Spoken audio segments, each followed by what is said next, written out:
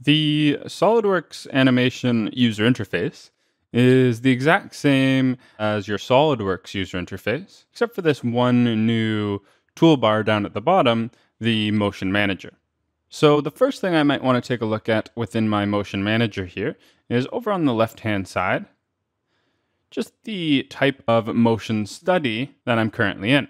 So if I hit this drop down here, I can see animation as well as basic motion. If you have a simulation license, you might see another option here called motion analysis. So in this course, we're going to focus on animations and touch briefly on some basic motion as well. The animation study type is useful for creating animation or motion that does not require accounting for, say, mass or gravity, whereas basic motion studies, on the other hand, generate approximate simulations of motion that can account for mass, collisions, gravity, and so on. So taking a look through my Motion Manager here, the first thing we may notice is we have essentially our assembly tree here.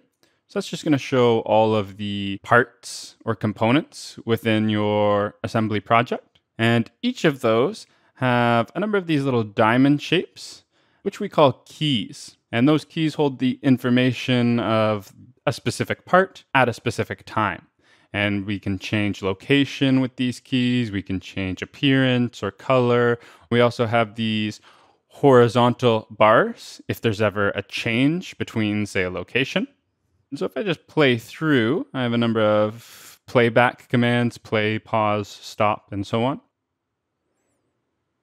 And I can see a very, very basic animation. I also have a time bar, so instead of playing through my entire animation, I can just click and drag this time bar here and kind of move point by point throughout my animation. So in this case, looks like I just have a 4-second animation on my timeline here.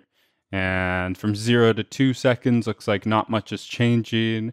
And then from 2 to 4 seconds, it looks like I have some change occurring on my gear. And that change is just kind of a explode or a change in the location of that specific gear component. I have the playback speed. So I can just hit the drop down here and change if I want to make my animation play slower or faster. I have some playback options, so if I want to play just once or a loop, for example. I also have the ability to save my animations, so I can save these as a AVI as an example once I'm finished with my animation projects, and a number of other commands that we'll be learning throughout this course.